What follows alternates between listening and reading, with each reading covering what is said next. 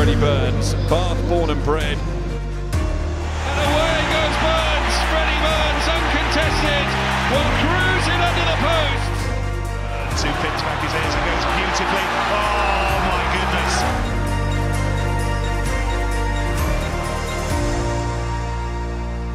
I used to come down here and play Sunday mornings, and then my mum would take us straight from here to Larko Athletic to play football in the afternoons. So I used to play up front for them with ankle high boots on, which was very interesting.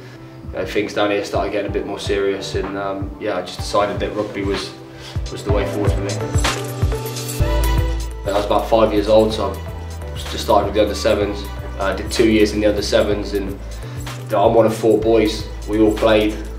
Yeah, just the family connection got me involved, and yeah, I was down here for 10 years, so it was a great time in my life. I was fortunate enough down here to captain the team throughout most of my mini and sort of youth days, so yeah, it was a great place to be, and I think that's why I was a 10, because I could talk a lot.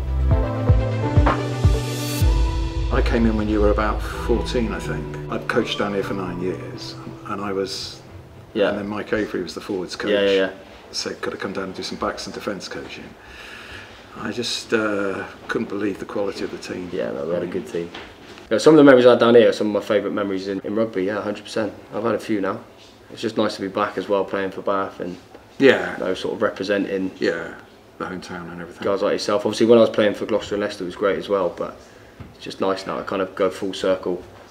And we had some good memories. That day on the Rec was quality, wasn't it? The Somerset final.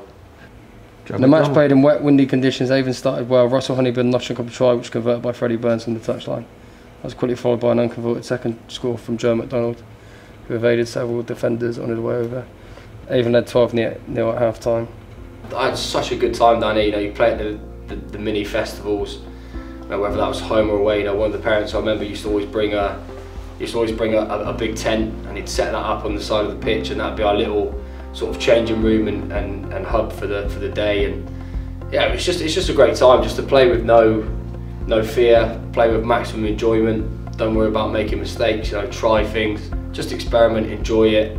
Don't get too bogged down with the ins and outs of everything. Just come down with your mates and have a laugh. Burns enjoying playing on the front foot. Look at this again, one-handed. It's To Burns, a little chip over the top, he gathers it himself. Freddie Burns, take a bow. I've been fortunate enough to have many highlights in my career. I think for me the one that sticks out, bar my England debut, was playing alongside my little brother for Gloucester. You know, only a few years before we were down here playing for Avon. To be 2 brothers, to come from a place like Avon and to play down here, to make it to a Premiership pitch and play side by side was a pretty proud moment. I set my stall out early when I was a youngster, when I was down here at 5, that I wanted to play for my country, and to say I've done that is a huge honour, and yeah, it's a very, very proud moment.